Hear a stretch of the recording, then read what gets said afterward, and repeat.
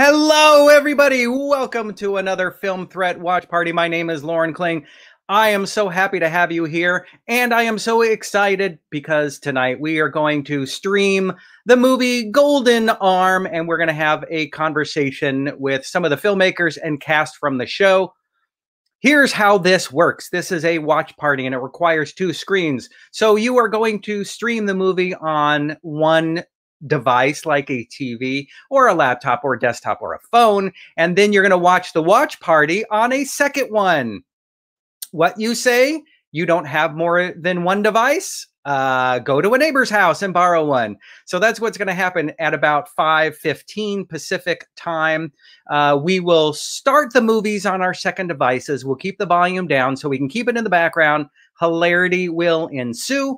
You can stream the movie on Apple TV, Amazon Prime, YouTube, Vudu, Fandango, Now, and more. I rented it on every one, and the actors are probably millionaires by all the places you can stream the movie.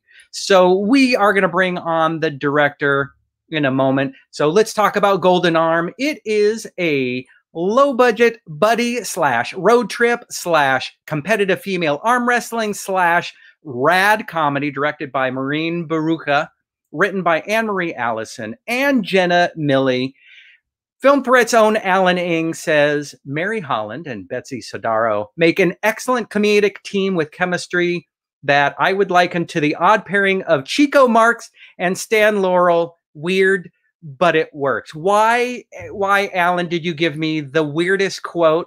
So why you couldn't have given me 2 actors from an earlier period in TV or film than Chico, Marx and Stan Laurel. So let's move into this decade. So we are going to start that soon, but all right, I can't talk anymore. So while you're getting that ready, let's bring on the director. Hello, Maureen. How are you? Good. How are you? Oh my God, I love that old reference.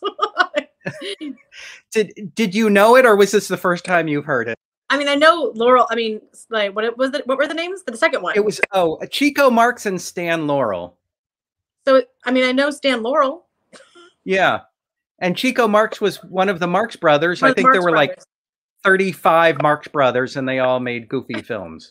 I know all of them. A lot of those references from Lucy. I Love Lucy, which I also think is like a fun reference for Mary and Betsy, but more modern. You know, a mix of a little bit of that in there. Right. The fact that I Love Lucy is a much more modern comparison. So we'll bring on, we've got Mary and Betsy. We'll bring them on in a little bit, and they can duke it out to decide who's Chico and who's Stan Laurel. All right. They can arm wrestle for it. They can arm wrestle. So this movie is awesome. It was supposed to premiere at South by Southwest back in the day. And back in the day was when? I mean, actually a year ago. So it was supposed to premiere at South by Southwest last March. So, you know, we had a pause for a full year, like how the world did. But you know what? I actually feel like it was perfect timing for the movie to come out now, kind of as we all go back into the world. It's about your friends and going to bars and going on road trips and going to sporting events and just being together again. So it was kind of a bummer that it didn't play South by, but in the end, I feel like it's coming out right when the world needs it. Yes, definitely. It's a great movie. I love it. And I love the people that are in it. And this movie felt like a bunch of friends getting together to make a film, which is the great thing about indie filmmaking. Did any of these people know each other before the film? Yes. I mean, one of the things that, I mean, I guess I like to call myself a collector. So what I love about Golden Arm is that kind of everybody in this movie, aside from the new people that we met in Oklahoma, the amazing crew there, are all of my favorite comedians that I've worked with on different projects. The DP Chris Messina I went to film school with. The AD I worked on another project with. Seth Farley, my production designer. She did my first movie. Mary and Betsy I've worked with before. Ron Funches. My brother Ahmed plays Jerry. So it really did feel like we were all kind of coming together like this crazy circus.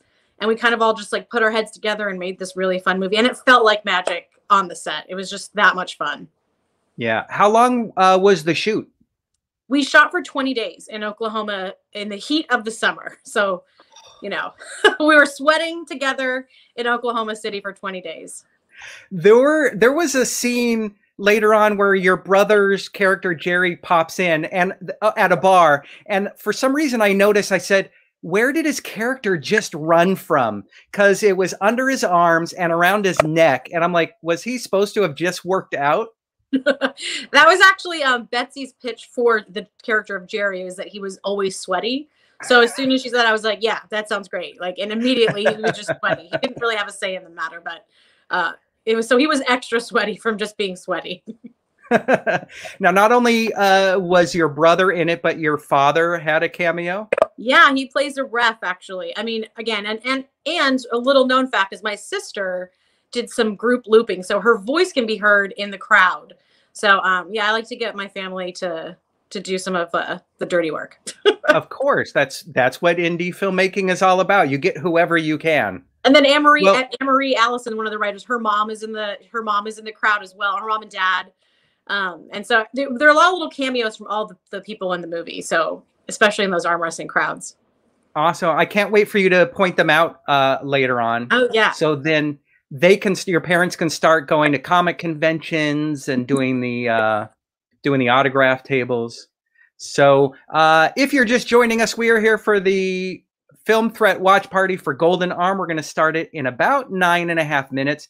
If you don't have it, rent it right now. We'll stream it at 5:15 Pacific time. Also, post your questions. We want to hear from you while we're watching the movie. Thoughts, suggestions. Yeah, bring it on. We want to hear it all. Right, about filmmaking, about improv, about arm wrestling, knows? Comedy, Oklahoma, good places to eat. That's like a lot of the stuff that we talk about all the time. Now, can you talk about places to eat in Oklahoma? You could probably speak on that. There were so many great places to eat. Like I have to say, I was like so shocked. I dream about some of the places we went to. Well, cool. All right. Enough of just us. Let's bring on our cast. So why don't you introduce our two cast members right here? Hello. I mean, my two muses that are like two of the funniest women, best people I know, Mary Holland and Betsy Sodaro. Oh, thank you. That's so nice. Oh, so nice. Oh. Hi, we're so excited to be here. Thank you so much for taking your Friday evening, because now that pandemic is ending, soon you will have to come up with an excuse why you can't come to these watch parties. But for now, what else are you going to do, right? Exactly. Yeah. What else are you going to do? Yeah, what else are you going to do? Just be here.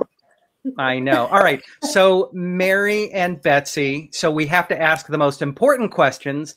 Favorite restaurants in Oklahoma during filming? Oh, yes. The Mexican restaurant was my favorite. Oh, that Mexican restaurant we went to. Oh, yeah, that place was great. Yeah, I liked them. It was in the Paseo, right? The Paseo is a great area for great restaurants. Very cool. Those Big Truck Tacos were good too. Big Truck Tacos was really great. Yeah. That was right by my Airbnb, so I went a lot. And Edna's, where we shot, had great drinks. Yeah. Oh yeah. Check out Edna's. Edna's, home of the lunchbox. Now, is Mexican food different in Oklahoma than it is in LA? I mean, it was tasty. Yeah. It was tasty. Okay. You know, they had a lot of really good Vietnamese food. There's a large Vietnamese restaurant. Yes. Some great pho, like some amazing pho. Yeah. Again, I ate a bunch of banh mi's. Yeah. Can we just talk about food and somebody Postmates food to all of our locations? That would be awesome if somebody wants. Whoever brings the food can be on. They can be on the watch party with us. Yes. All right. So not that I love talking about food, but all right, if each of you could Postmates one restaurant near you right now, where would it be? Ooh. Betsy, you look so excited to answer this question. I mean, any food question, I'm pumped. And I go first now. I go first. If you want, I'm gonna say Giamella's Subs in Atwater. Because I've been craving a big old sloppy sandwich. Maureen? I'm gonna say badmash. I live over in the Fairfax district, and that's my favorite Indian food. Like it's like some of the homemade stuff that my grandma made. Like it's legit. So badmash. Got it. How about you, Mary? I guess I don't know this area too well. All right. Well, then if you were back home, let's open it up to the world. Oh, great. Okay. If I was back home, I would love to get a sandwich from Wax Paper. Oh, Delicious sandwiches. Yeah. Named after NPR personalities. I like you guys both went sandwiches, and I went like just messy, sloppy Indian food. And I'm going to go with my favorite pizza and pasta at a place called Cruiser's Pizza. It's plant-based. Oh, and yeah. I swear they put something in the spaghetti that makes it so ooey gooey and messy. Ooh, what's it called again? Try that. It's called Cruiser's Pizza. It's in like Hollywood. Oh, I'm gonna have to try that. Nice. Yeah. All right. If you're just joining us, we have 4 minutes until we start the movie. Post your comments. Tell us where you would like to order Postmates from. If some dream we could magically sprinkle pixie dust. Badmash you have to order on DoorDash, actually. So okay. it's only available on DoorDash. If you are in Atlanta and you know of good places to get food from, you tell me right now. I'm all about it. I'm open to suggestions. We want to make this like a Nextdoor app kind of thing. So go ahead and post like dog nappings and creepy people and yes, we want to know about creepy people for sure. So Betsy and Mary, how long have you two known each other? Because I couldn't scroll far enough back in your Instagrams to see any pre-friendship pictures at all. Yeah, I think our friendship goes before I got Instagram. Same. Yeah. We've been friends for 10 plus years. Yeah. Yeah. Yeah, I think so. Yeah. Community, doing comedy and improv. Known each other a long, long time. Mm-hmm. Now, is this through UCB? Yeah. Okay, so UCB, Upright Citizens Brigade, out here in Los Angeles. It started in New York. Did you meet each other in a class? Like, do you remember the first time you met each other? Oh my gosh, I feel like, Betsy, you were performing when I was still going through classes. I feel like we definitely saw each other on like the indie. Yeah, I feel that's where we kind of first started. Because I remember seeing you and being like, "Oh, she's funny. Let's be friends." In like at like Crash Bar or somewhere like that. Of just like so like because we never had classes together, but no. But I would watch you perform at UCB. You were a star right off the bat. I said it. There. I think we need to drink to that. That's a wonderful comment. Cheers! Oh. That's wonderful. So we have a food suggestion from Al. Mr. Beast Burgers. Yeah. Is this in Atlanta, my pal? Yeah, we need clarification from Alan if that's in Atlanta. We also need clarification on where he came up with Chico, Marx, and who is the other one? Chico, Marx, and Stan Laurel, where that came from. Betsy or Mary, do you know who those two are? Have you seen their catalog of films? Yeah, I've seen the catalog, but I'm familiar with both. Right. I grew up loving all of that old timey stuff. In 5th grade, I did like a big report on like the Three Stooges, Laurel and Hardy, and the Marx Brothers. That's so cool. Wow. Yeah. I got like missed class to go to the library to work on that. It was sweet. You still have a copy of that? I'd like to read it. I wonder if that's like a thing. I don't. Oh, you know, it was it was like a visual, like kind of the beginning of PowerPoint. Yeah. You know, it was all on the computer. And then my friend Jonathan did his on camels. I was gonna, okay, so the presentation was on camels? He brought camels into the classroom? Yes. I was gonna say, I wonder if fifth grade is that, because I have a weird, like in fifth grade, we did biographies as well. And I did Renoir the painter. Oh. You had to come to class dressed as the person that you were doing. So I came to class in a cotton ball beard in a wheelchair because he had arthritis at the end of his life, and did my thing. But nobody in my class knew who Renoir was. Like people did Michael J. Fox, and I was like doing Renoir. Like weird kid. I was the only one that got an A+.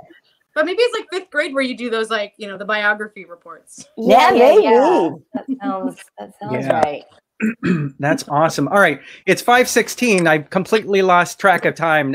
Was there a movie we were supposed to run? Did that I forgot about that. So, I don't know. So here's what you're going to do. Why don't we start the film? So all y'all watching us, why don't you get your phones or your TVs ready to go? Turn them on, unlock them. If you're not on your home Wi-Fi and you have to unlock it every dang time. And if you have fingers like me, you have to do it multiple times. And then get it ready. And then I will do a countdown. All right, I'm ready. Okay. Ready. I'm ready. Whoop. No. Okay, I'm ready. Are we ready, Mary, Betsy, Maureen? Ready. All right. 5, 4, 3, 2, 1, and play. We did it. And then turn it down. Wow. All right. Okay. There we go. So we've got Utopia. the credits. Yay. So, and Alan clarifies that Mr. Beast Burger is nationwide. Thank you. Thank you for the clarification. Go there. Go there. Go there. Go there. Mary. Nationwide, folks. Go there. Awesome. So, all right. So, Maureen, before we brought on Betsy and Mary, I was asking you about South by Southwest and your plan to show the movie and have your cast there. And you actually wrote an article, was it on Vanity Fair or Deadline, about the experience? I think it was the Hollywood Reporter. I wrote like a little Hollywood Reporter. Just about like at the time too, you know, it's at the beginning of the pandemic and feeling those sad feelings that we weren't getting to go, but then also realizing like there was a bigger thing happening in the world. So just kind of what that was like about feeling bummed out, but then also like, yeah, people are dying and maybe this isn't that big of a deal, but just like, you know, being honest about like, we were so looking forward to it. So we were going to rage so hard. Yeah. We were, and it was just like 5 days before we were about to leave to right. Wow. that everything got shut down. Yeah, we kept checking in with each other. We're like, I'm still gonna go. Are you still gonna go? It's like, I'm going. Yeah. Like we were like, nothing will stop us. Yeah. It's just the flu, man.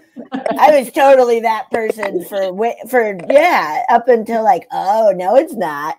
Yeah. Yeah. Holy shit. Oops. And then toilet paper disappeared. Like it was just this magical thing, right? Yeah. Yep. By the way, this is the bar that we're talking about, Edna's, which is a real place in Oklahoma. Super cool. Like, you know, we stepped foot in there and we're like, oh, dollar bills on the wall, like family owned, like just a super cool joint in Oklahoma City. Yeah, because like Edna's daughter now runs it, right? And she was like there hanging out and she was super cool. After we shot this scene, production was like, everybody come out to the bar. We're gonna like buy drinks for everybody. They're like awesome. wrapping out the scene, and we were just hanging out, partying. And all the locals that came out, like that bar. I mean, I'm in love with every extra in that bar. Everybody is so incredible. Absolutely. Everybody. They were authentic. Who was your DP? I loved how it was shot. I love the look and style. Yeah, Christopher Messina, who is such an incredible, he's a genius. He rocks. He's so great. We went to film school together, and Chris is New York based, and I was like, yeah, you got to get on this. And so I'm so grateful that he did, because he made the movie look just killer. He's so rad. Now, Betsy and Mary, have you had cinematographers or DPs that weren't so rad? And you don't have to name names, but what is the difference between a great DP to work for and a not so great DP to work for? Whoa. I mean, true, like, Chris had such a great sense of humor. Just kept, like, this was so much, this was all of the crew was like, let's get everything done, but have a good time while we do it. You know, and they walked such a perfect, Chris including, like, such a perfect line of having fun, but keeping it very professional, which just made everything so comfortable all around.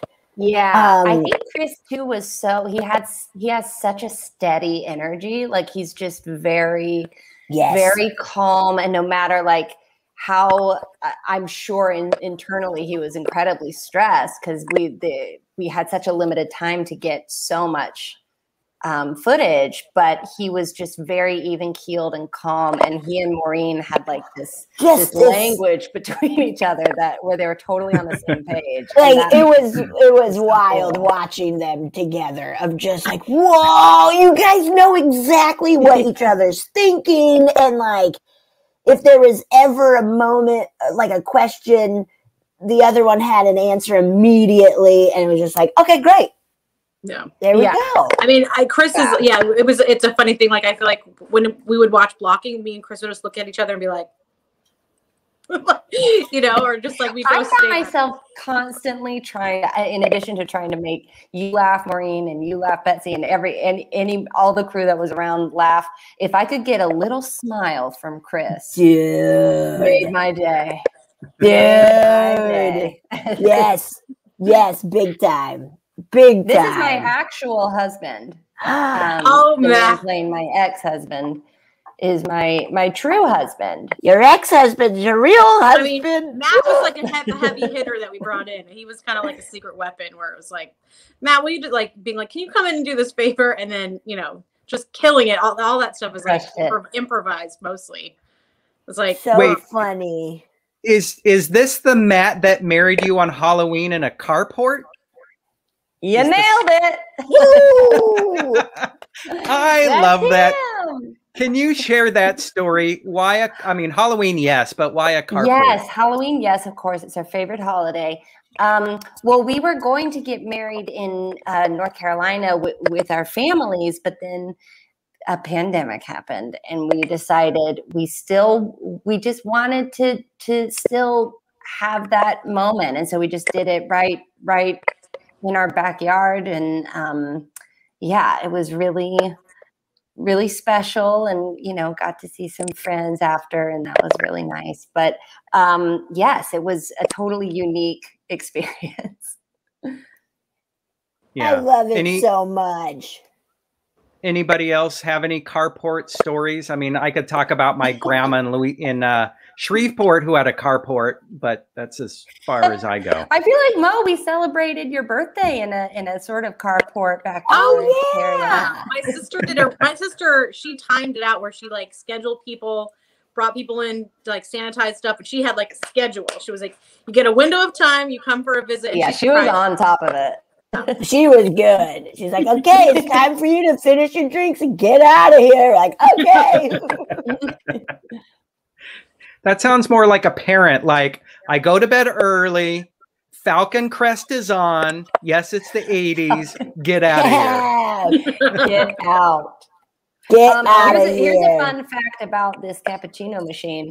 Couldn't make a latte to save my life, and they really tried to coach me. The one of the owners of this cafe really tried to coach me. Couldn't do it.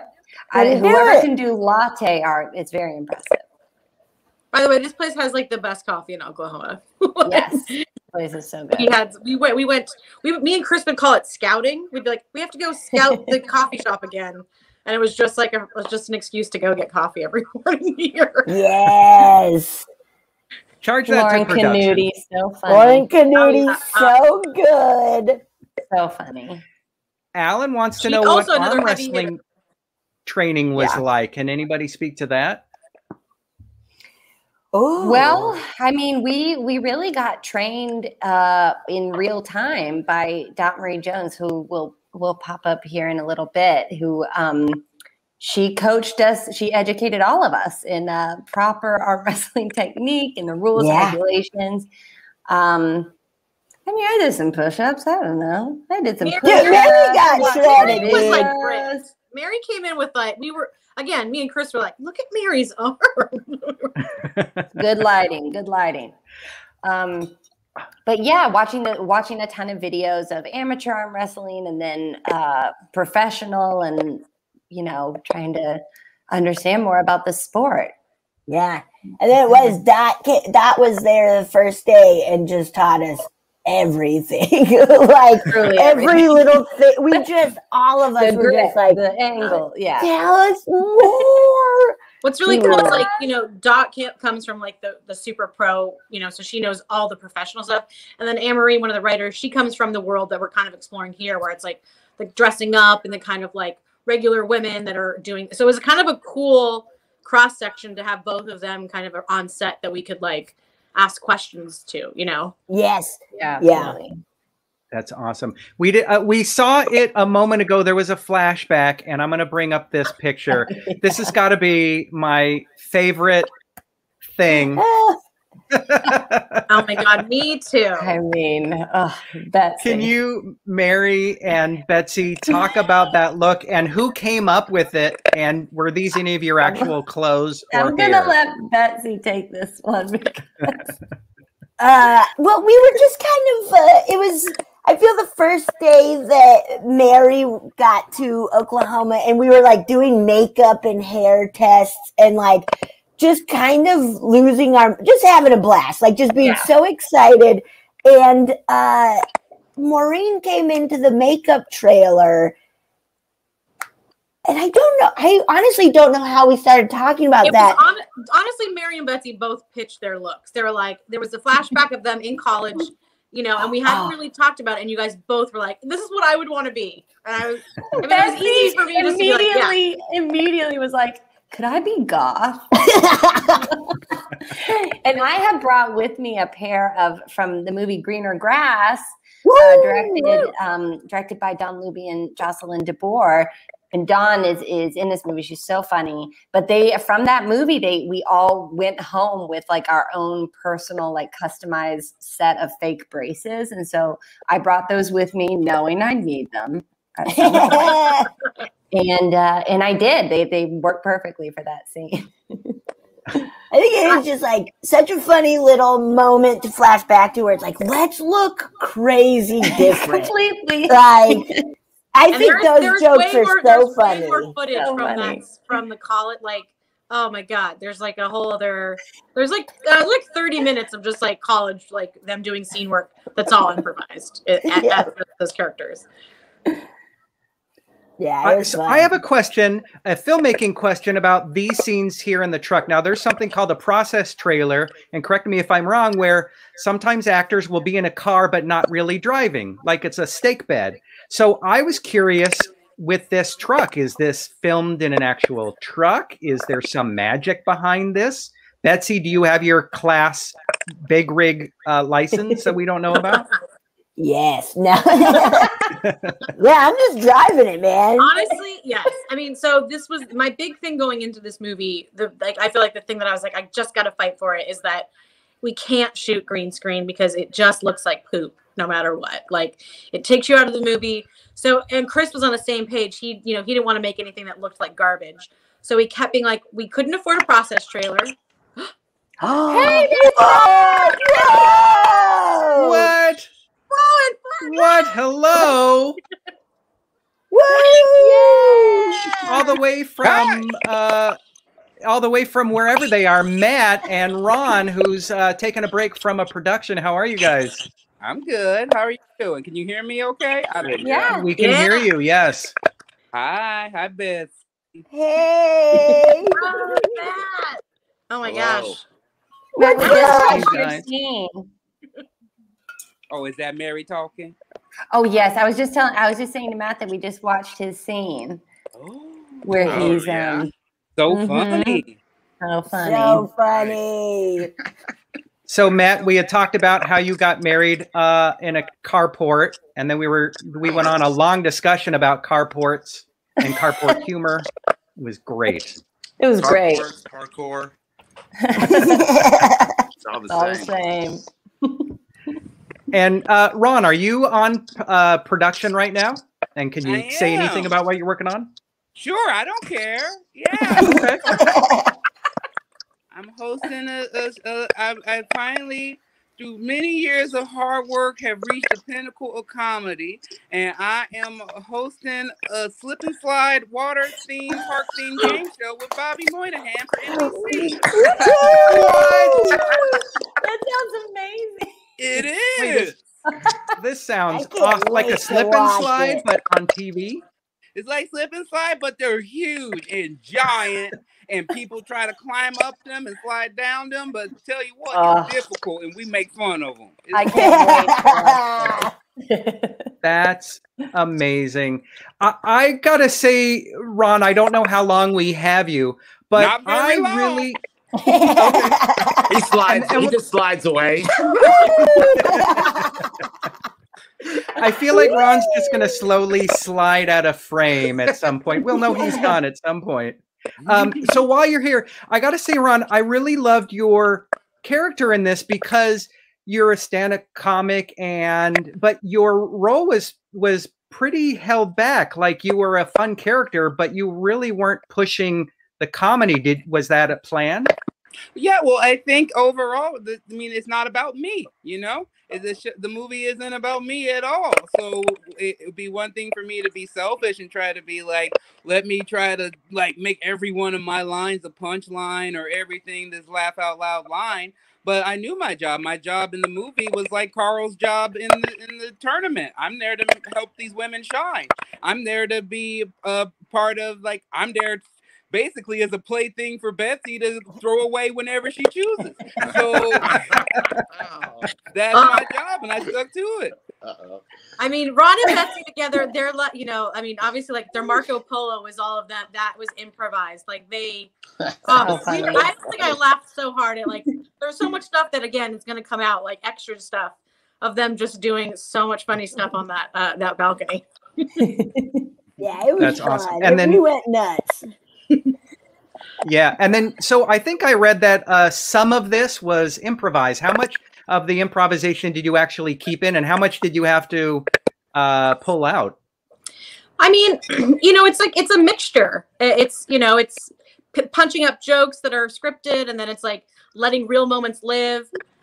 But yeah, it's like you have all these incredible comedians. You're gonna let them have fun and let them, you know, do their thing, because that's the magic.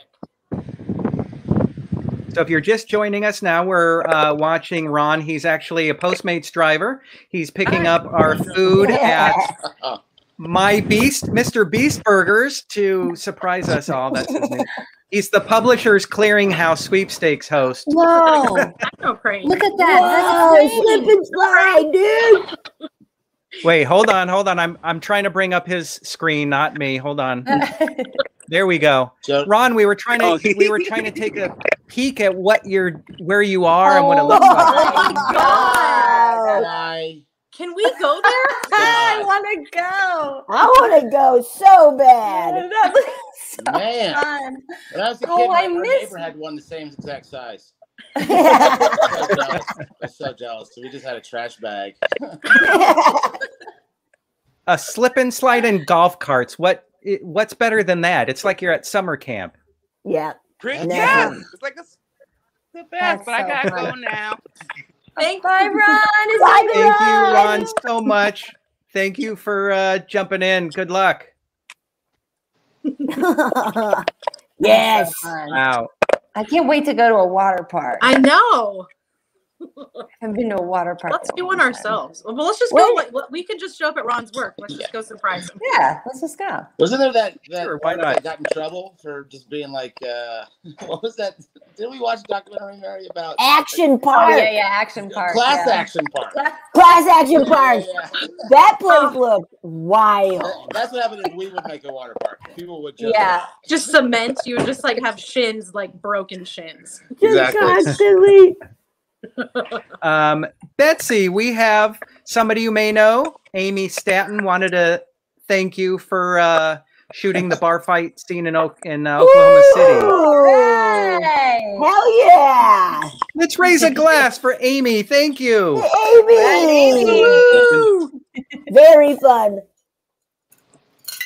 Oh. Every bar fight scene was such a blast to shoot.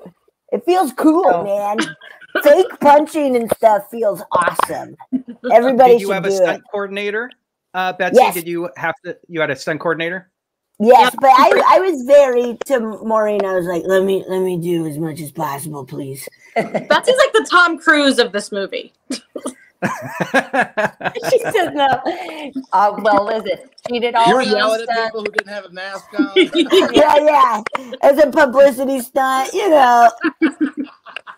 No, he meant it. He meant it for real. Got it. All right. This is the thing that Amy will always remember. I punched you, Amy. Woo!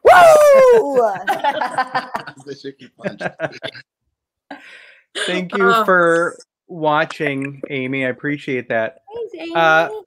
So, Matt, how did you get involved in this whole crazy thing? I knew Maureen and Mary and Betsy.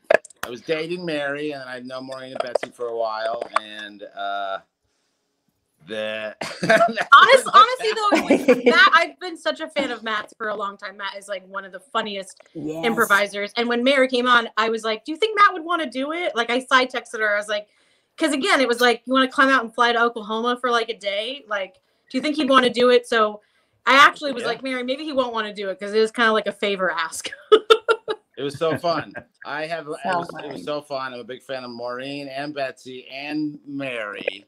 That's nice. That's so. Those were your vows, right? In that Those order. are my vows. Yeah, in that order. You two were in them, yeah. Me and Mary improvise a lot, and this is gonna sound weird, but I have a blast fake fighting with Mary. Yes, we sure do. We do a lot of bits at home where we fake, where we get mad at each other. It's lots of fun. It's very fun.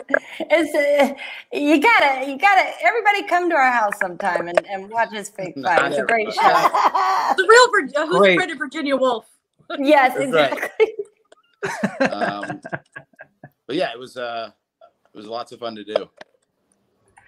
My friend Jim, who he's sending me food from my favorite bar in the entire world. He can't because it's in San Diego, Jim. Whoa, Jim! It's going to get here in 3 hours. He's sending me a beer and curry fries. That's a nice friend.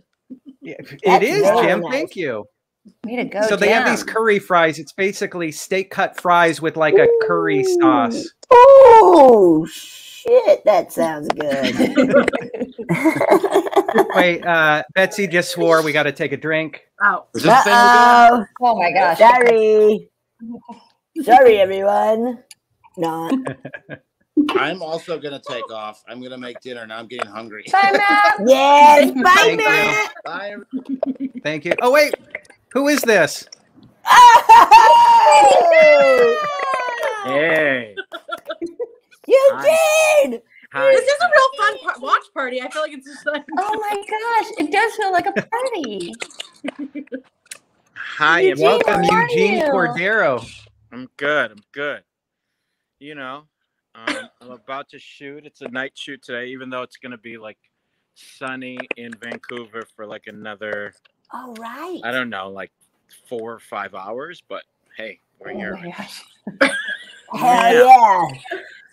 Eugene! hey, oh, it's so Welcome. good to see your face. Eugene, you played the a love interest, and you played the ref. You and Mary had a wonderful scene at a baseball park. Was that improvised? Was that scripted? And it felt like it was like a 10-minute long get to know you date scene. Yeah. All of the words that you just said are correct. Yeah. It was no. It was written-ish in there, and then it was, you know, kind of improvised in a way, but then like honed down by Maureen and you know, but it was a 10-minute get to know you scene right in the, you know. What's fun about it is that there was a scripted scene that we were waiting for nighttime, and then it was magic hour, and you're like, I'd be a fool not to try to shoot something during magic hour. So Mary had this, like, you know, that was like an improvised like fantasy. So I was like, let's not tell Eugene. And so the first part of that is actually improvised. And then from there, it would be like, I think we did it like 5 times. Mm-hmm. But then what you can't hear is me from the sideline being like, now kiss her, do this. Like, we cut my part out. But we needed that coaching. We needed that coaching. Yeah. It was really rude. You know? Honestly, rude. It felt like high school all over again. So being like, kiss her do it already. Just make a move. Was Matt on set at the time? No, he wasn't. No, he was not. He was offset, but he was in the bushes going, do it. But that is one of my favorite scenes, especially because it just happened organically, and it was workshopped and molded as we did each take. It's such a fun, memorable scene. Yeah. And again, how Chris shot it. It was like there's like 2 cuts. Yeah. It was a really cute scene. Eugene, I think it looks like you're wearing the purple and gold, so I'm going to assume you're an LA native. Golden State. Sorry. Golden. All right. I'm in wardrobe though, so what I'm doing is probably not a good idea, but all right. Don't need to say anything more in what I'm shooting now. So got it. All right. Will you hold up the sides and the script so we can? Sure. Yeah. Yeah, I will. Page by page. Yeah, page by page. Yeah. Hold up your NDA, because I don't think you can. I think you can show that publicly, right? Yeah. Oh yeah, for sure. Yeah, you can show it. Yeah. So, Maureen, while we have Eugene, let us know when you have to go. I know you've only got 4 hours of sunlight left. Yeah. I'll probably get yelled at pretty soon, though. I'll tell you. All right. Maureen, how did you find Eugene? How'd you get him in this role? Again, I feel like I'm a collector. I worked with Eugene many moons ago on a sprinkled short film that I did. And again, I've always been such a fan. So it was basically like just convincing him that, you know, come do this movie, and us calculatedly being like, okay, how do we make it happen? But Eugene is always somebody that I wanted to be in the movie. So it was not a hard thing. Got it. And Eugene, do you come from the sketch or improv scene as well? I do. Yeah. I come from the improv gang. And, a legend. Yeah. A legend. Yes, another heavy hitter. Heavy hitter for sure. Yeah. Are you another UCB alum? Woo! Woo! Woo!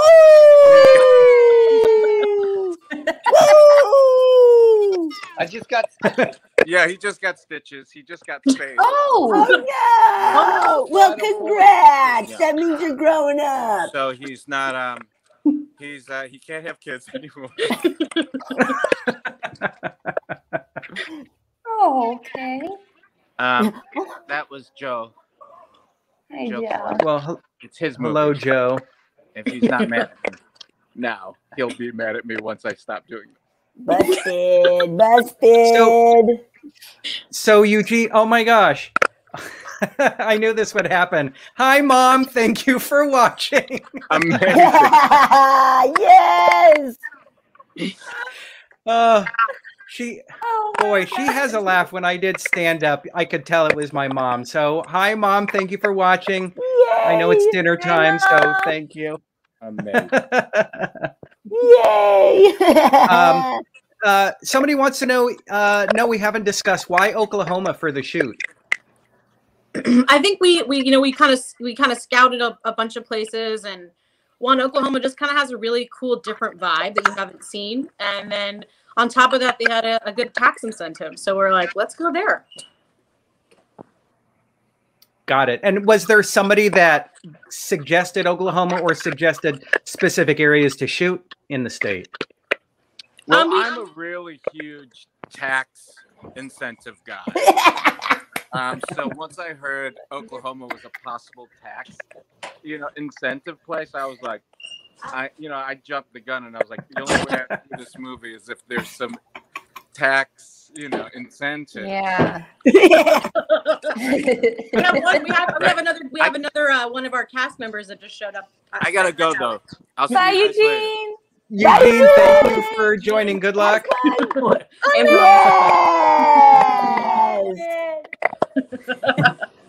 Ahmed, welcome. Hey guys, how's it going? It really has been like one person leaves, one person comes. It's like a clown car.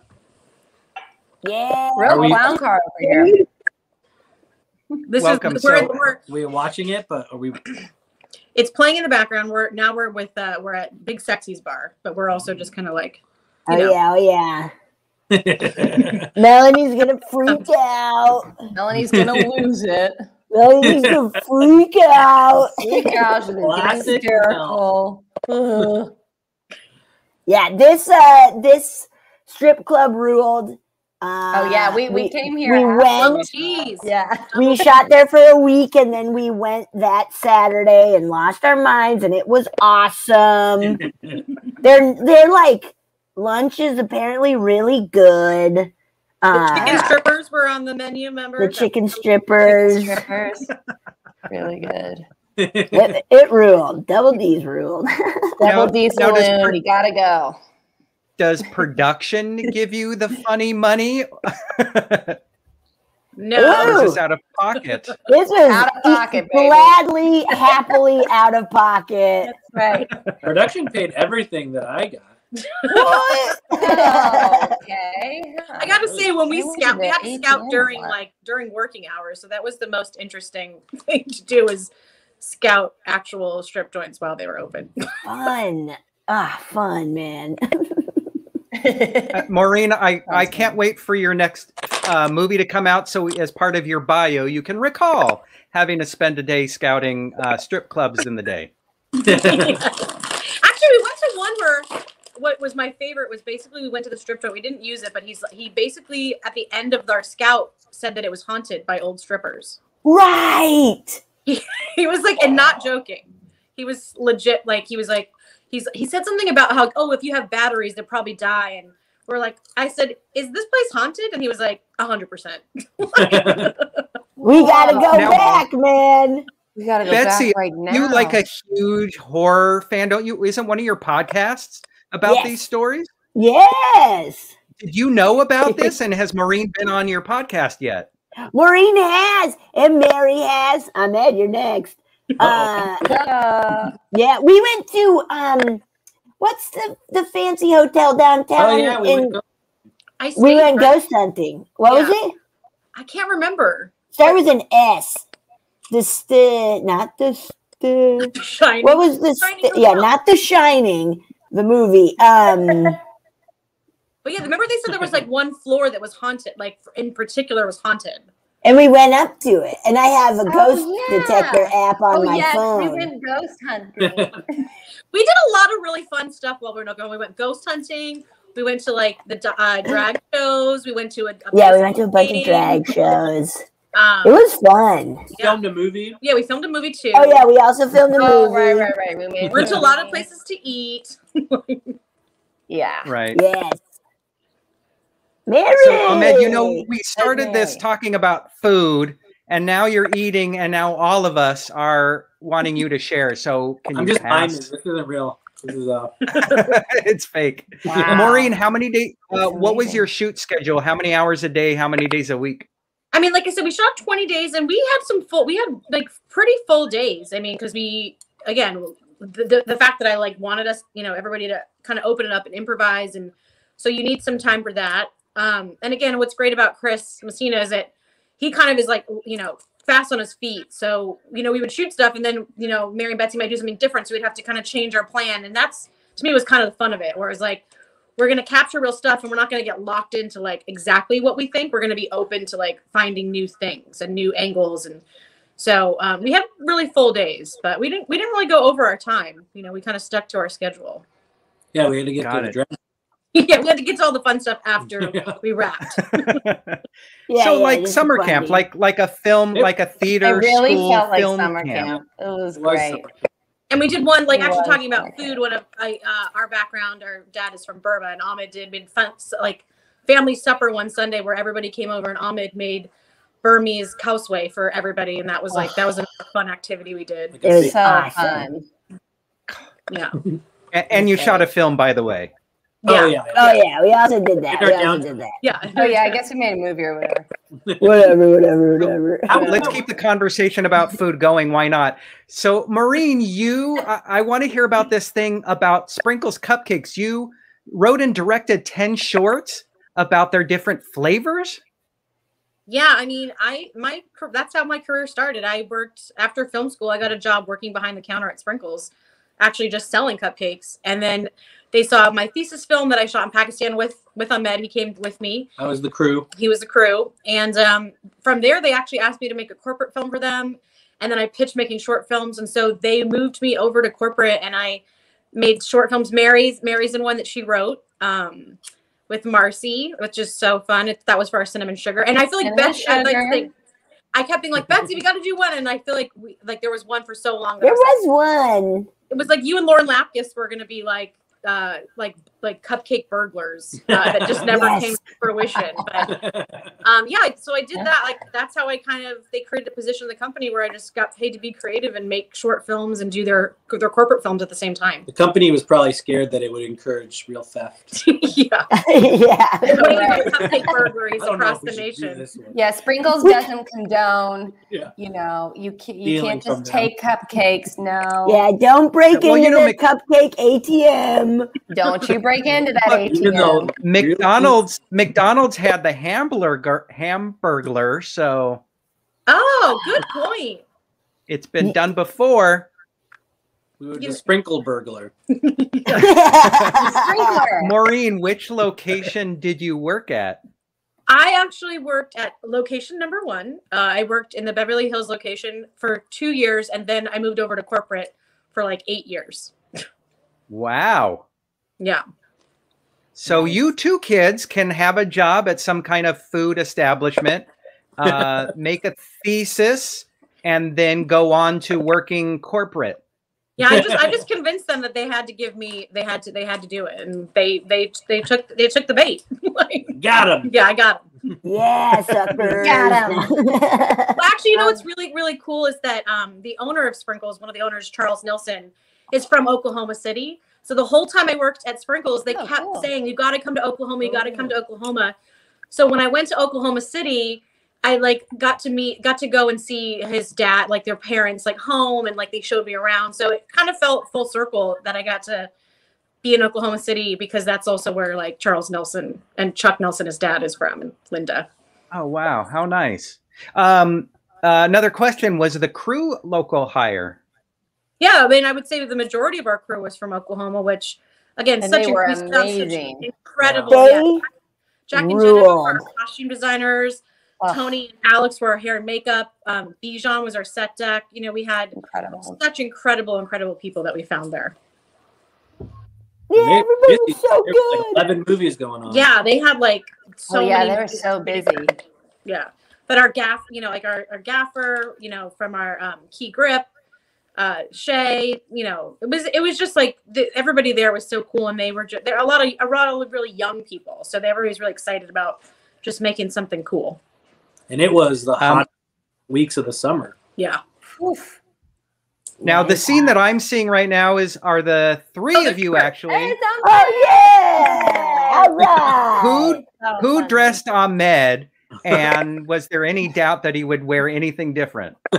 That's what I showed up in. Don't just keep that on, dude. Is it goofy? Yeah, I think actually my pitch to the wardrobe was that he should look like an AD. yeah. I think I sent pictures of us Seth, our own AD, to be like, we should. And we did dress similar. Yeah. We looked like brothers. Yes. That's awesome. One of the things that this movie reminded me of Glow, the Gorgeous Ladies of Wrestling. Just was that thought in your mind as far as costumes and relationships? I think one thing, obviously there's always going to be the comparison because that is such a fun show with kick-ass women in costumes as well.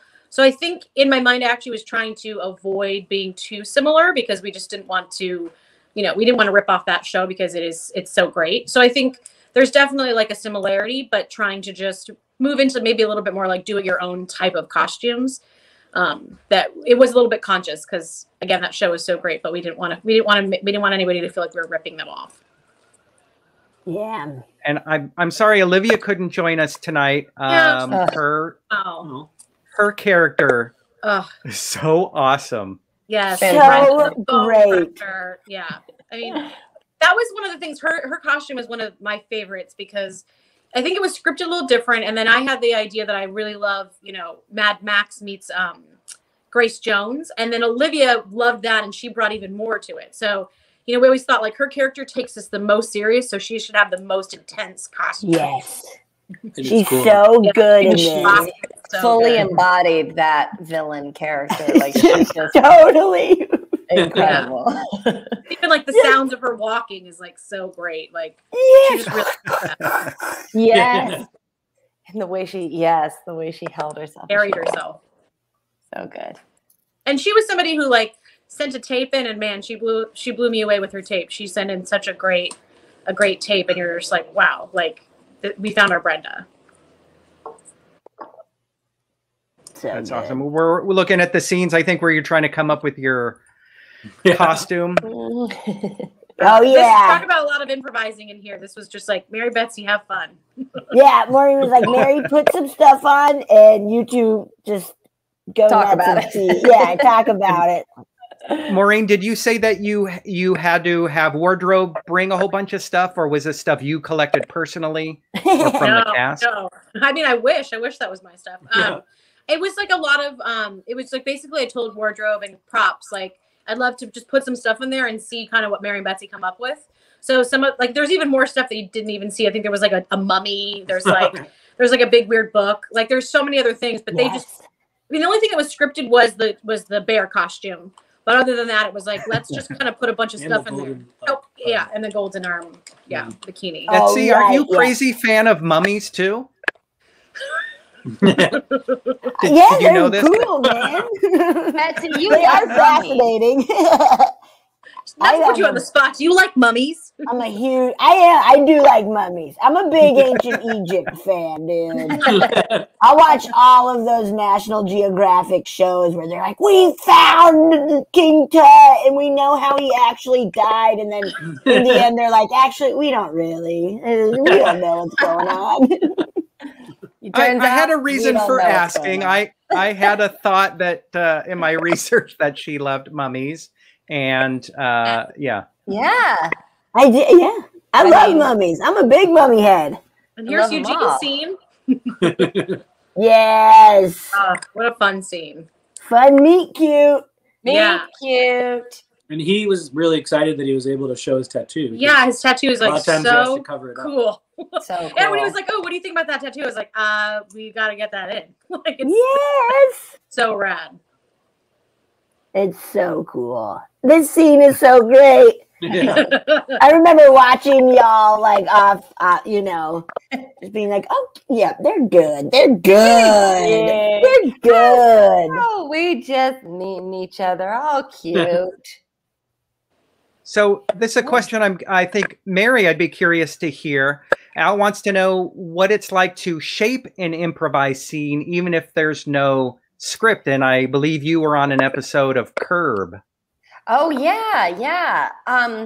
That, well, in a very similar way, like with Curb, and I feel like we did the same thing here with Golden Arm, where we would understand what needed to be accomplished in the scene, understand like the basic outline of these are the points we need to hit, but how we get there can be any which way. You guys can totally like find your own way to all of those moments and those beats. So so we would, before each scene, you know, have a conversation about what needed to happen in this scene, where both our characters were coming from, and then how we can hit all those points. But then Maureen trusted us so much to just play and be able to hit those points, but still make it our own. And that was, it was so much fun. It's just a blast to get to improvise like that.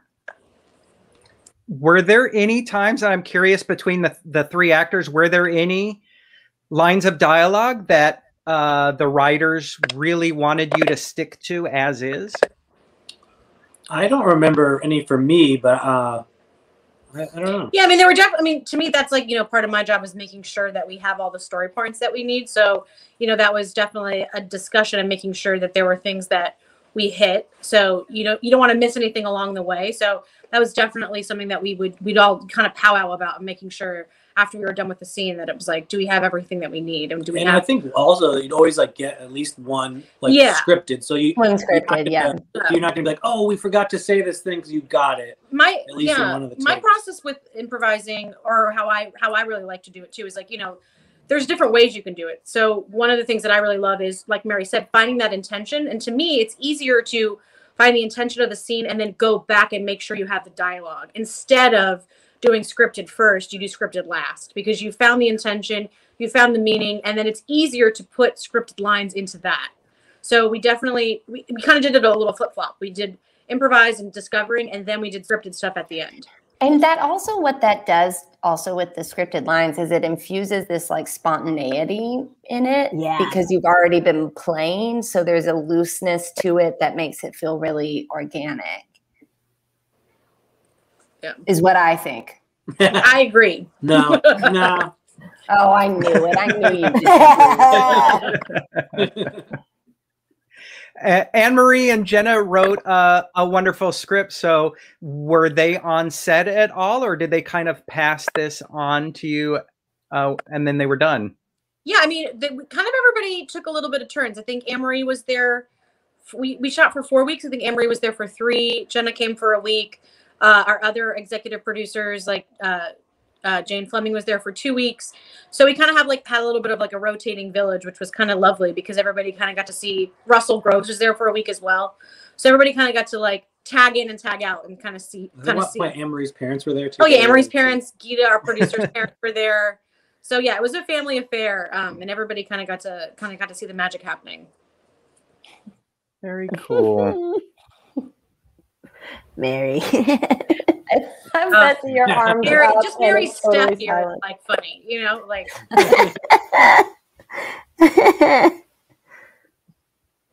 Yes. There's my dad in the back there. Yeah.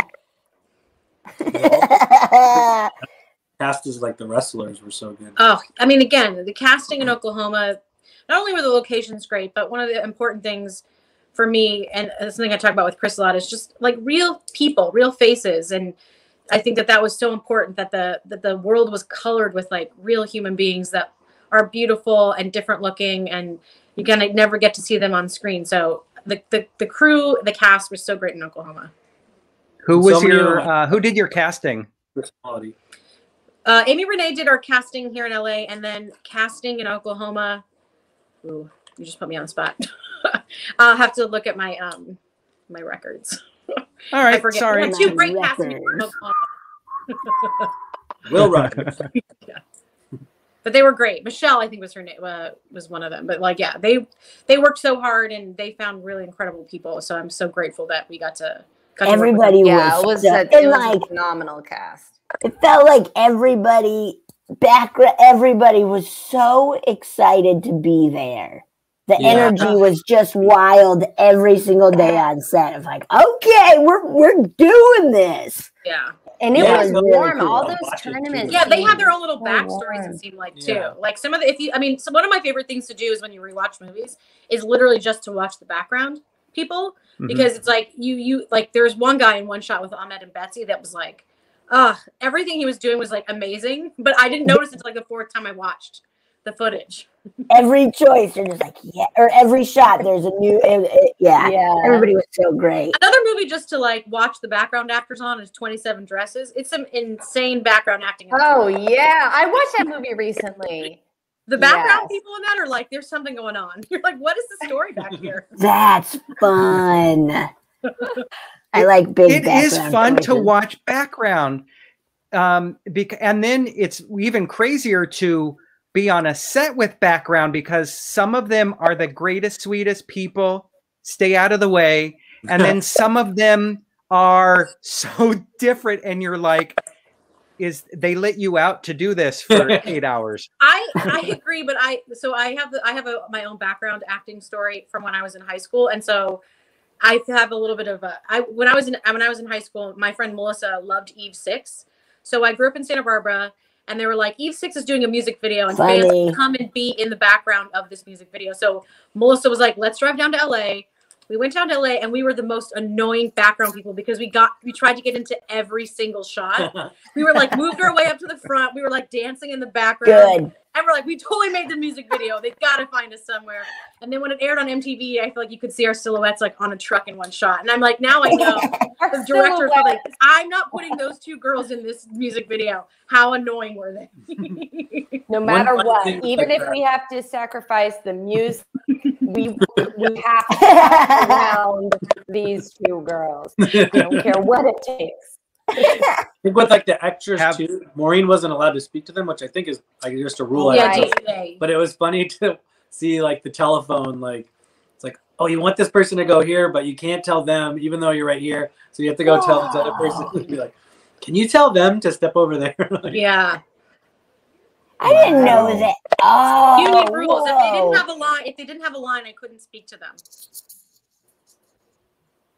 Yeah. Whoa, Betsy or Mary or Ahmed, have you ever done background before? Yeah. I think probably when I was in theater a lot, I was always just like not cast, just always in the background. Like, yeah, you'll just be the guy in the corner. Yeah, I did do some background, and yes, I remember actually I went up to one of the 80s because I was in the deep background. I was way, way, way far away. And I remember at one point going up to one of the ADs and being like, can I watch the actors? Can I watch them? And they're like, let me check. And then I never heard back. It's fine. It's fine. It is awesome. I did go to an episode of the reboot of American Gladiators. And got paid like, a little bit. But like, I went with my friend Tony and we had a blast because they were truly like, just scream a bunch. We're like, yeah, okay, I can do that all day. And I did. And it was great. I did. If there was a series about background actors, and I know we've had this before, Betsy, I would so be on that so fast. There was a show. It was called Extras, which is one of my favorite shows. It was great. It's a great show. Great show. Let's bring it back. Woo! Well, everything's coming back, so we'll bring that back. Mm-hmm. We'll bring back the Marx Brothers. Oh, what's the question? Troma. Yeah, Troma's wild, man. I've never seen Troma. I don't know that. I don't know. They do like it's a whole like crazy wild like B horror movie world. Yeah. Fun. Here's Ron. Oh my god, this scene. Oh no. I mean, I don't think I've laughed. I mean, I peed my pants on it. Is so funny. Yeah, there's more footage that it'll pop up somewhere. I don't think we can say where it will be popping up yet, but you're gonna be able to see it at some point. Yeah, that's a question we always ask. Are there plans to release this on like Blu-ray, DVD, VHS, cassette tape, anything like that? Maybe. Cassette tape. cassette tape. Laser disc. There's going to be a special. I hope. Oh, I would love for there to be a laser disc. Yeah. Cassette tapes are coming back, so that means all mixtapes are coming back. Like the magic, like the red glasses where you just clicked it. Oh yeah. What were those? We had so many of those. Yeah, this scene was so fun. I mean, again, Wendy, our production designer, you know, this hotel did not look anything like this, and so it was such a. I feel like they had a lot of fun. And then Katie Kimmel actually designed these T-shirts, and it just happened to be that we had them in these T-shirts in this room, so the color scheme kind of. Again, it was kind of kids. It was not really planned that way. It looks very intentional. It's great. Yeah. But those are, hot sandwich and linguine and clamor, Katie Kimmel. Just this whole scene, watching it, there was so much funny stuff going on. Yeah, there's some scripted stuff, but here's a place where we were like, let's make this really feel like what it feels like to be in a hotel room with your best friend before you go to bed. Yeah. But there's so much footage of Betsy doing the funniest things. At one point, she reaches for me and falls into the cup between the two beds. I mean, the physical comedy of Betsy. And then she's like, one bed. I thought it was one bed. When she had just walked. And sometimes you think that. Yeah. And then we did like take for like Mary set up like she was possessed. Like again, there's like really when it was horrifying. You totally like Dracula'd up, and it was so scary. It was. Maureen was just kind of like, okay, go, like, just go wild. Yeah. What do best friends do? The end of it is also improvised. The Twister, which is also a weird nod that they shot Twister in Oklahoma. See, yes. We were tying it all together, and we didn't even know. See, Helen Hunt, tell us your favorite places to eat. Yeah, Helen Hunt, come on, Helen, and then that machine that releases a lot of those little balls. Tell us. Dorothy too. Tell us, where's your favorite place to eat in Oklahoma City? Dorothy's flying. She's flying. She's flying. She's actually in this movie in the background. You look, I was thinking of that. Ahmed and Don Luebbe. I feel like if you are on a rewatch, again, I feel like there's a side story where they're doing that. They have their own story, own love story that's happening in this movie in the background. So I feel like for the big fans, you rewatch and you just look for Don and Ahmed's background work of their love story, romance. It's so fun. We're the spinoff. Yeah. Yes. Where are we at time wise? My screen blacked out, so I want to make sure I'm where you're at. We are at like 55 minutes into the movie. All right. Yeah. There we go. Where Brenda's making her smelling sniffing. Yeah. smell. Sniffing me, which was great. And again, what's so cool about, I mean, unfortunately this place has closed. It's called the Copa.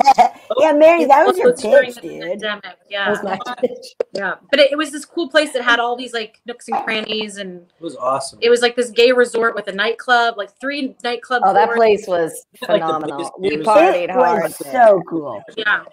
Yeah. Multiple dance stages. But I think it's closed I think it closed because of the pandemic, which I'm so bummed out about. It was such a cool place. I'm so glad we got to shoot there. It was so great. I am too. It was awesome. Oh, me too. Because it was also open while we were shooting there. And so like we'd be on like lunch and see like a bunch of like bear dudes hanging out. I was like, this is club music like happening in between scenes. It was great. It was so awesome. Oh, here comes one of my favorite. What did you ask? Yes. What? Were you just here?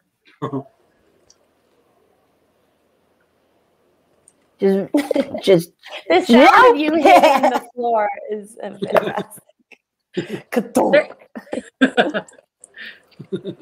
Again, this was another bar within the bar. Like it was so. Yeah, they were like, because we didn't even use the country western bar in the Copa. That's where we had lunch. Lunchtime. Yeah, there was it was such a great place to shoot.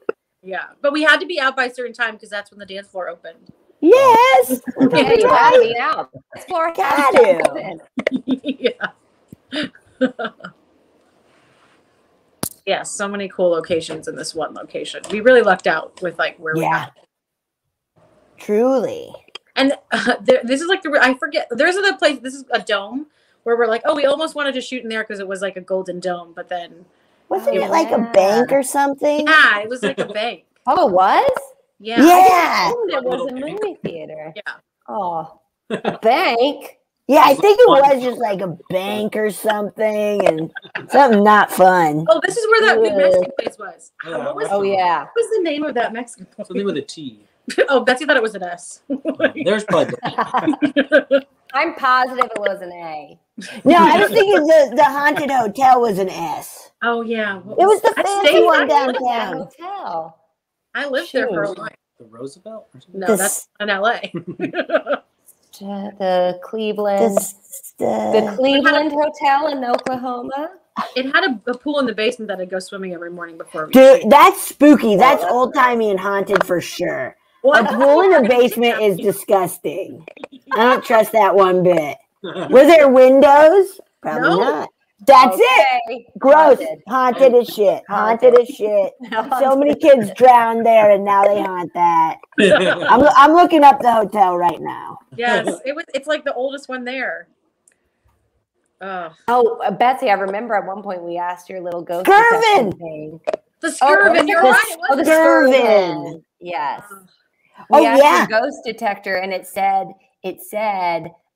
your name, didn't it? At one point when we were it said Elizabeth. At Elizabeth, which is even more horrifying than Betsy because it's like, how did you know? I haven't gone by Elizabeth ever. You sick fuck. Very scary.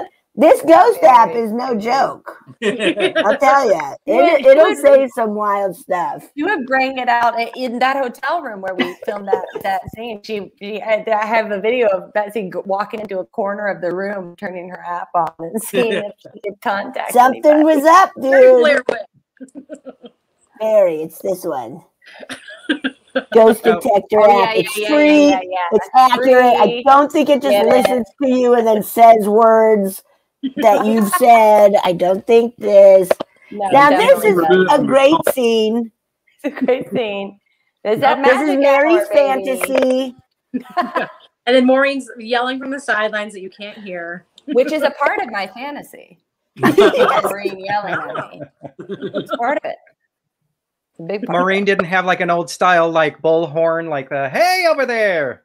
I wish I should have. Yell. Yeah, we should have gotten you one of those. That would have been awesome. That would have been a good. And a whip. Yeah. And a whip, of course. Oh yes, classic Hollywood. Classic. I'm saying bring it back. Bring back all the all the horrible things. Yes, that's how the best movies got made, man. Oh, the best art comes from. Oh my gosh. I look at somebody says that downloading the ghost detector app invites the evil spirits into your phone. And no, you aren't. Well, they know because they are a ghost. You're not a ghost. Nuh-uh. Don't do this to me. Don't you dare. I will not open it in my house. Have you reviewed this app on your podcast yet? I've talked about it a handful of times. I've pitched it. Don't. I just said my name was Elizabeth, and you're not scaring me. Comments. Nice try. Also, it's kind of technically no longer Elizabeth.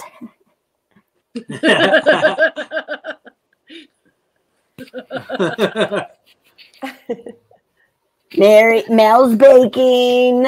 I'm baking. Here I am. This was great. All of these were freshly baked, not by me. Freshly baked. Every single bit of pastry that Mel serves, it has actually been freshly baked by our Cassie. Cassie. Yes, amazing. And they were like, so good. They're so good. These biscuits were unreal. Biscuits and the scones. Remember? I had the scones, and they blew me. Like where I was, just like, I'm gonna like take a couple of these if that's cool. Yeah, I did. I brought it back home. Yeah, they were so good. Yeah, and what's really cool about this scene too is that this, when we got in here, Chris was like, we were loving this kind of like light that was moving.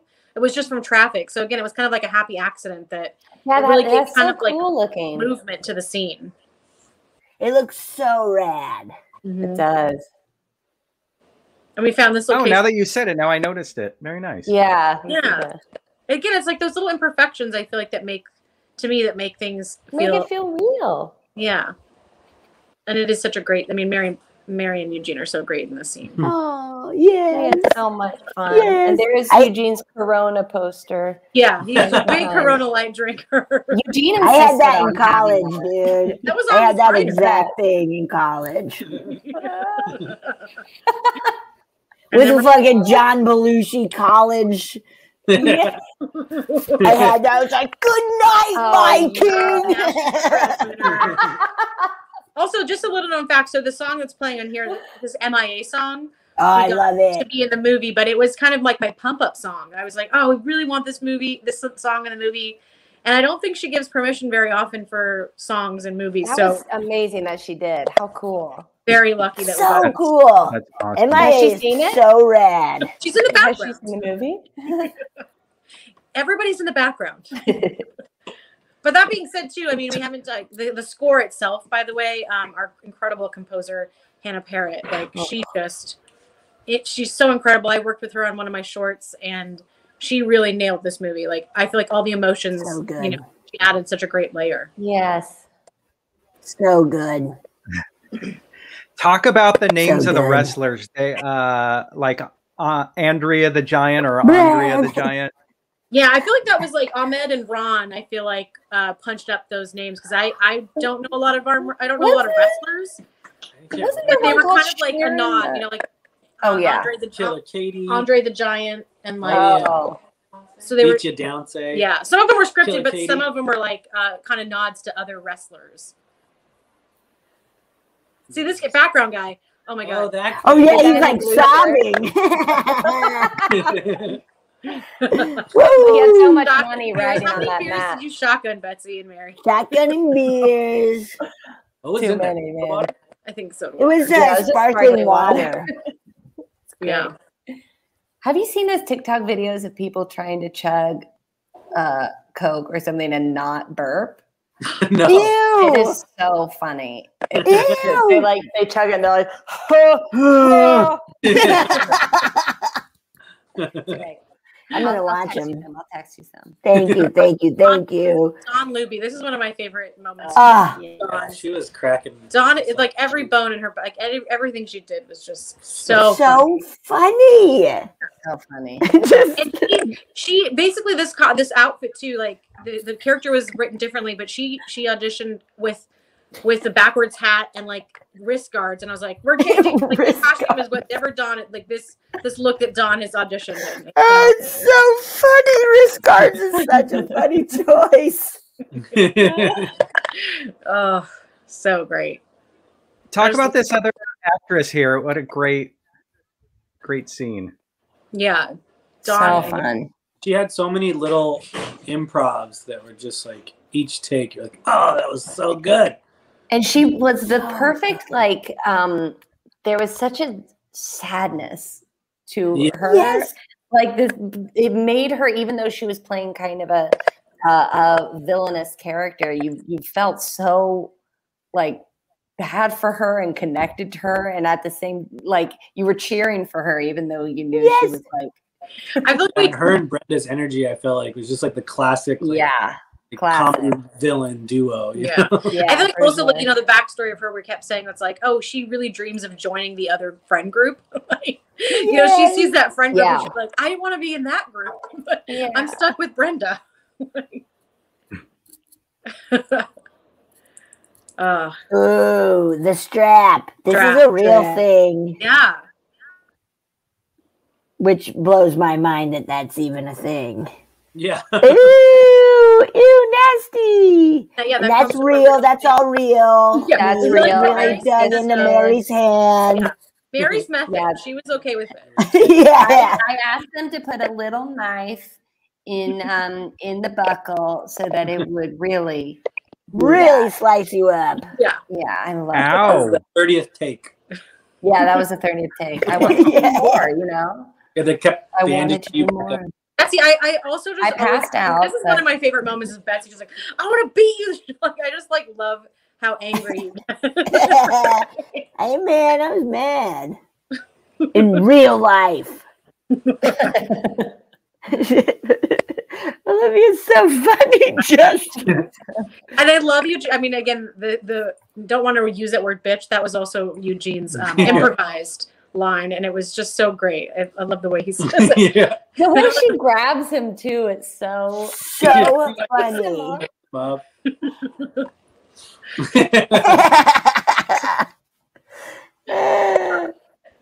And again, what's great about this scene is that we kind of tried to play it where, you know, she kisses him, but it's not like, you know, Melanie's character is not mad at him. She gets it. So again, just kind of changing that a little bit. And I think that makes it so great because it's not really about that. It's like, I'm dealing with my own stuff, dude. Yeah. The whole thing, that happening just because she was on a winning streak. And I feel like, you know, that's easy to feel like keep trying when you're winning. Yeah. But what about when you lose? You have to keep trying. Oh, we have a question. So, you know, I mean, one thing that was kind of a bummer is I didn't get to go to any in-person matches. They just didn't line up. But I watched a ton online. I talked to a lot of the local arm wrestlers here in Los Angeles out of the Ladies Arm Wrestling League, which are some really cool women. Again, Anne-Marie and Dot. And then, just kind of watching a lot of stuff, watching a lot of videos online. Did we lose Betsy, or is that just my screen? Oh, I think we lost Betsy. No, I can see her. Thinking. She didn't like that question. She was very upset about that question. She's like, I gotta go. I forgot. Thankfully, there is so much footage on YouTube of like professional arm wrestling, and it's fascinating to watch that in addition to the you know, fundraising, like more like fun celebratory tournament style arm wrestling matches. There's a lot of out there to watch, but the professional ones, and I think it's true in like Anne-Marie's group as well. It's like we obviously drew these matches out for, you know, drama, but they go so fast. It's really like so quick. The one thing I did watch online that like I couldn't watch many of, and I felt like I had to just for the movie, but I definitely watched. There's some compilations of arm wrestling arm breaks that I only could watch. Like I think I watched 2, and I was like, okay, I got it. It's like, oh, that's enough research. Yeah, I couldn't handle that. Now there's obviously that movie about arm wrestling from the 80s. Over the Top. Over the Top. Did you watch any other movies from that era for feel and look? Yeah, I mean, I didn't actually watch any movies from that era, but I definitely, you know, took inspiration from some of my favorite movies like Fight Club and Slapshot and Wayne's World and Tommy Boy and, you know, Pee-wee's Big Adventure. There are moments where we're like, this is like in Pee-wee. So there were definitely, you know, Over the Top, definitely like the truck driving scenes I watched to see how they shot those. And I'm just a big fan of movies, so I kind of sprinkle in moments here and there from all kinds of movies that I love. Awesome. Jeff Goldblum can wrestle. Is this true, Jeff? Yeah. I mean, we should start an online campaign to get Mary and Betsy to arm wrestle Jeff Goldblum. Yeah. I'd be down for that. Or it's like celebrity arm wrestling. Yeah. I think I'm in. It's a good idea. All right. It's a very good idea. She's back. Betsy's back. You know that was one of those ghosts, Betsy, or Elizabeth. Taking over your phone. Don't you dare. Don't you dare. Nuh-uh. We just missed the internet, man. we just missed our favorite scene. Favorite lines. Oh my God. Or one of my favorite lines is Betsy saying at the end of that scene, when we're arguing about whether or not my tail is a dick, and Betsy at the end of that scene saying, "Dick tails, woo!" That was a fun one to shoot for sure. So that fun. was such a blast to shoot. Dick tails, woo! Another question: has Maureen considered diving into Russian slap challenges for the sequel? I mean, I jokingly said that we should go to Russia, but maybe the slap challenge is good. I have seen some of those videos online, and it's crazy. It's like basically people just slapping each other as hard as they can until they pass out. Wow. Oh my God. Yes. What? Whoa. Yeah. I don't know where I. What? So this is not Russian like slap bracelets from the 90s then, which would be in a entirely different kind of movie. Yeah, slap challenge that way. We have joked. It's like either yes. This is a middle of a trilogy. So the prequel is them in college, and the sequel is them going to like Russia or something. That's it. That's right. And then the spin-off is Dawn and Dawn. Yeah, Dawn. So we have a whole universe. It's our Marvel universe. So we may see Goth Betsy return. Oh, I hope in a so. prequel, perhaps. So much funny I stuff. mean, I feel like Betsy, just college years, like Saved by the Bell, the college years. It's just Golden Arm, the college years. I feel Goth was just a little chunk of the college years. Yeah. You know, there's probably like trying to be into like jam bands, Betsy, or Danny, Scott. You were looking at Operation Ivy super hardcore before they. I mean, that's not too far off. Actually, I was. That's why I referenced it. I feel like I was like, there was Skater, there was like a surfier, there was. Skater Danny. Yeah. Breaks her tailbone. Yeah. I really tried to be a skater. Yeah. How far did you get into being a skater? I wore the outfit. I wore the outfit, and then I went to a skate park, but I was too scared to go on my skateboard, so I put on rollerblades, and I went down a half pipe, and I fell right away. I went down and immediately hit my head. It was great. And I've been fine ever since. Mary, you're eating a light bulb. I know. No, those are glasses. Don't eat those.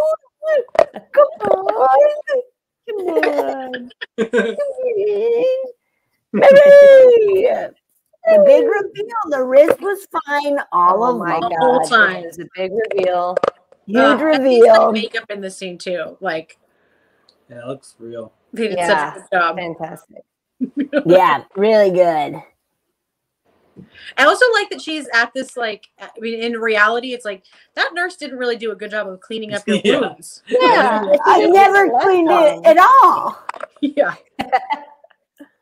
Yeah, not at all. It's just kind of like, you're fine. Sit here. Okay. Here's some Tylenol. Here's some Tylenol. Just sit on yeah. until you feel better. I was curious about this I'm Pooh t-shirt. You don't ever really get to see the full shirt. What's the story, if there is one, for this shirt that Betsy's wearing? I think it says like I'm PO'd or something. I'm Poe but proud. I don't know. Oh, I'm Poe.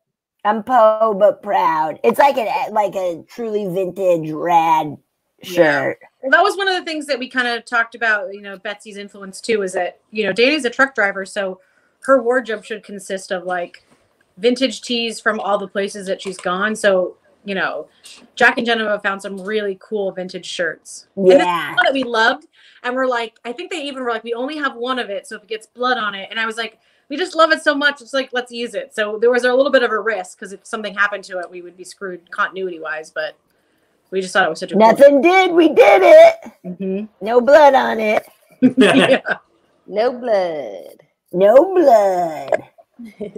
Oh, yes. There's Anne-Marie's mom and dad. Oh, with Mary head. Look at that big Mary head. Huge.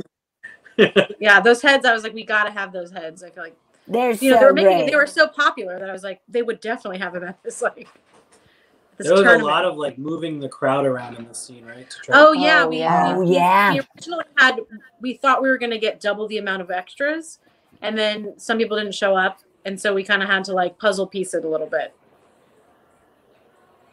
Yeah. Here's one of my favorite shots of the movie. It's just Mary coming back into the arena. We got our so good shot. Yeah. Cool Our Steadicam guy just nailed it.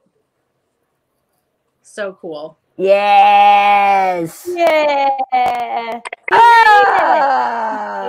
We did it. Again, all the background.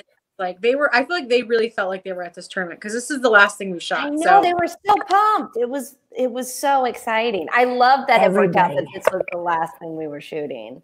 Like that worked out so well. It really did. Wait, it was? It was? I mean, in this location. Yes. Yeah. Like, wait, I don't remember that. I think the shot was like leaving. Oh, the last thing you shot was the last. Is the last shot of the movie. Was behind. Ahmed kind of directed that scene. Oh, it really was. It really was. Yeah. Yeah. It was like our last shot of the movie. Is our last thing we shot. Oh. Mary! With the win. Again, what's so great about the space? I love that. Are you scared lines? Oh, so funny. My response was Ahmed's Ahmed's pitch line. That was what's so great about the movie is that everybody was pitching on lines and punching up jokes. And again, for me, it was just, it's so easy to say yes when everybody has such great ideas. Yeah, it was cool to be allowed to, that's not normal. Right. So between Maureen and Ahmed, who's older? Who's the older brother or older sister? I'm the older one. The director, obviously. She was born. Got it. I mean, I'm 3 years and old. So, sorry. And so are you the one that used to make movies with your brother when you were kids? Yeah, we definitely I'm the oldest of 3, and then we have a ton of cousins. So I was always organizing everybody to either do recreate Mary Poppins on the rooftop, or we used to do Pete's Dragon a lot, or make movies. I would. If I had friends over, would be like, "Can you please film us?" And I'd be like, "Fine." So I would do I would share stuff. Good. Movies and putting on Christmas programs and then stop motion. Yeah, stop motion. And I did acting all through high school and college, and so Ahmed did that too. But then I kind of went the directing route when I was like, I want to do movies. Yeah. And then Ahmed's a stand-up. You got to post your pictures on your IG account, Maureen. Like all your acting theater. Those are the best kind of pictures. I actually recently just I found some old ones of us in the living room, and I was playing chair drums, and Ahmed's playing a tennis guitar. And it's I still can play that. Yeah. So we have a lot of fun ones like that I got to post. Oh, really? You ever write me something? Cool. Oh, shit. Cool, man. Mary, your Instagram account has a lot of great old pictures on there. This is my favorite scene, by the way. Yeah. This scene is just, I think, encapsulates what this too. Yeah, this is the best. I love this scene so much. And just the two of them. This was one of the first.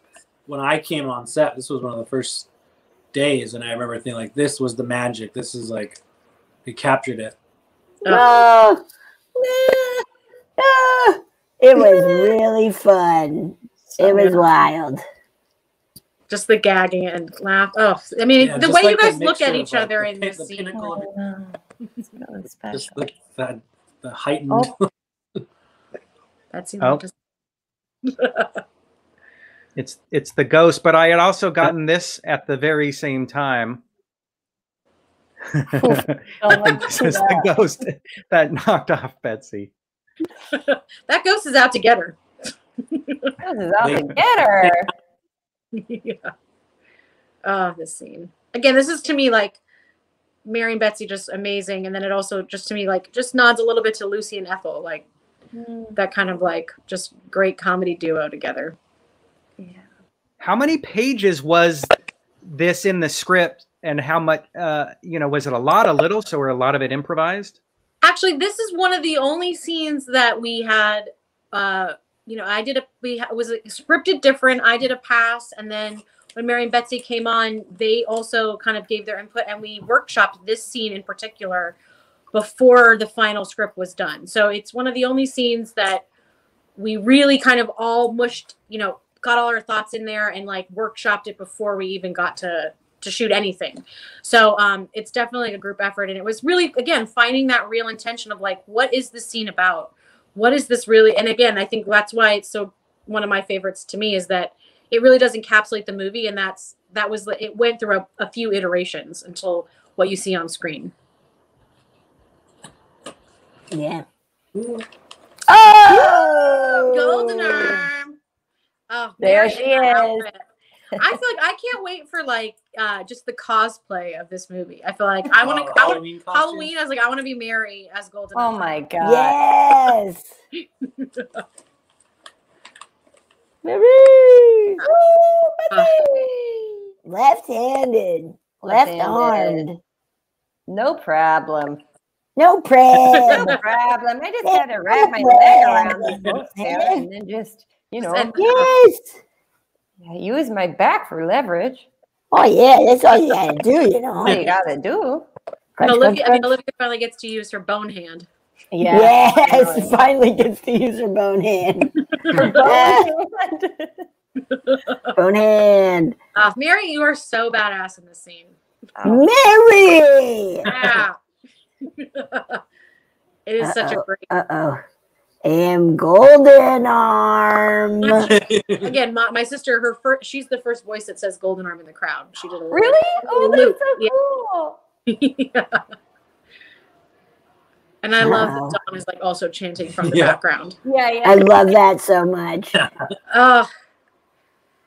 Again, here's like where the Anna score kicks in too, and it's just, to me, it just takes you away. It's the best feeling if you could arrange for people to just explode confetti on you. To make it happen from the ceilings, it's the best thing in the world. Right? Oh yeah. Everywhere she goes, she has some people with some confetti cannons right behind her. Yeah. That's why Ron Funches needs to invite all of us to his show. They probably have those exact things there. You missed right? Oh my god, I can't wait to see that show. I want to go I want to break on set and go. That's so cool. Slide on. Slip and slide. The ultimate slip and slide. The ultimate. Again, this moment, I feel like everyone's joy in their face is real. Like Betsy, the way you're so happy, and I don't know, like again with the music, it's just like, and then Ahmed and Dawn in the back eating cookies. So good. Look at that. Yeah. I mean, you got to keep that shirt, right? Yeah, I have it in my closet. Oh, So this is the actual last thing we shot. Where this is very last cameo. So Ahmed sat behind monitor and kind of directed us. Yeah, I changed a lot of what was happening. Changed the whole movie. There's more. We're having fun. We're having fun. Aw. Yay. What a great movie. It was just so much fun to make. Yeah, it was a dream come true. It was so much fun. We had such a blast. It really was. Was your editor working on this while you were still shooting? Yeah, Grant came out to Oklahoma, which was so great. He was troubleshooting. He got to be on set a couple times, which was so great, and he kind of just got to feel the vibe. So I'm so grateful that he was in Oklahoma with us. Yeah. Yeah, he's so great. Mm-hmm. Everybody's so good. Aparna came out for another heavy hitter, came out for a day. Kate Flannery, heavy hitter, came out for a day. Like, he's so grateful to have all these just incredible people that made the trip to Oklahoma for like one hot day. One very actually hot day. One incredibly warm day.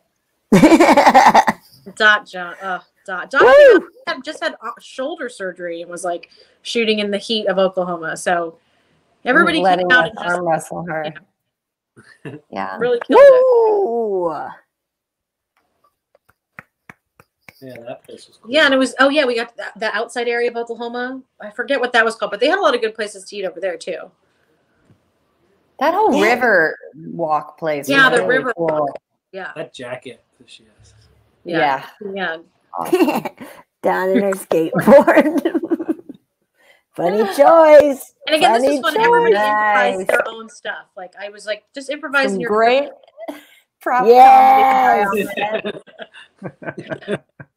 That's fanny pack. Ahmed's real life fanny pack. I feel like Matt's is like one of my favorite. I mean, his improvise. I think he's up next. It was just like so fun to let everybody kind of have some fun with their character and what they thought their backstory was. Yeah, Lauren. She's weird. I love Lauren's. It's so great. Oh, yeah. Matt's.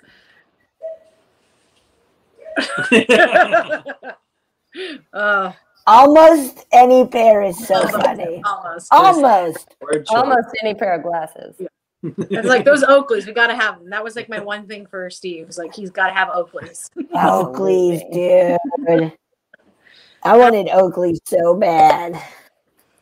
Those like yeah. You know, those ones. Yeah. Those are so huge in like middle school. And I feel like they were like volleyball players that were really cool, wore them. So then they would have the tan lines. Oh, right. Yes. Like a little tan. So cool. Oh, yeah. Oh, my gosh. Woo. Yay. Very nice. All right, I got to throw that. Sorry, I got to throw this in one more time because how often is Mom gonna what a great come mom. in and supporting? Oh, she's the best at embarrassing her child. I mean, she's a great parent.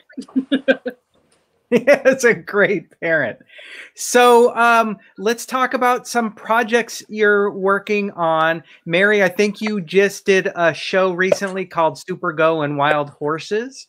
So are you doing more in person or are they still virtual shows? They're still virtual, but I feel like I really hope that we get to start doing in-person shows in the next few months. But yes, Dynasty Typewriter is a great theater in Los Angeles, and they've got a lot of virtual shows happening, and they've started opening their theater where they're live streaming shows on their stage.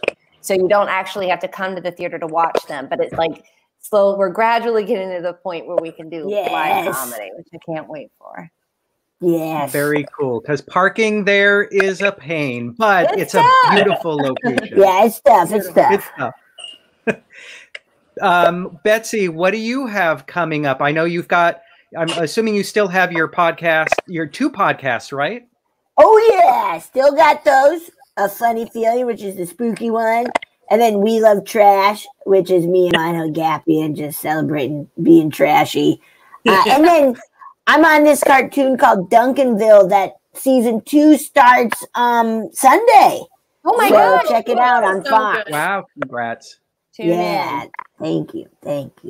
Cartoons are rad. Awesome. Ahmed, what old big sister project is she going to make you go work on next? Yeah, I'm just waiting for her to get another gig so I could join. No, I'm just getting back out there. I'm like, yeah, I'm doing a lot more stand-up or slowly getting back out into the live people that aren't on a screen. Yes. Very cool. Very cool. And Maureen, what do you have coming up? I actually have a cool thing coming up. I think it's going to be released soon. Is this immersive podcast, with Rosamund Pike. It's coming out soon. Yeah, so that's going to be coming out soon, and then working on another movie that I'm shooting next month. And me, Mary, and Betsy wrote something during the pandemic that we were really excited about. Like, just trying to stay creative, and as the world comes back, I'm so excited for like so many more things that are coming down the pipeline. Yeah. Yes. Well, thank you so much for joining us on the Film Threat Watch Party. What a great movie with a lot of heart and a lot of fun. And there's nothing like watching a movie made by a bunch of friends. Nothing. Thank you so much for having me. Thank you. Thanks so much. It really was a party. Thank you. So fun. It was a party, and it didn't feel like a Friday night. And my wife texted me and said, we really are getting food delivered from a friend somewhere. So I think, oh my gosh. I think the next time you guys are on somewhere live, you should mention that. Hey, you know, wouldn't it be cool if somebody could deliver? Great. So, yeah. So before we go, I just want to let you guys know we have some more watch parties coming up on Monday. We have a special one called American Fighters. That's coming up on Monday. And then we have, let's see, I'm looking at my list. Bastards Row, Stealing Chaplain, Honesty Weekend, Dark State, and so many more. So go to filmthreat.com for more info. Thank you so much, Maureen. Thank you so much, Mary. Thank you so much, Betsy. Thank you so much for Betsy's Ghost and Ahmed from all of us here at Film Threat. Betsy's Ghost will follow you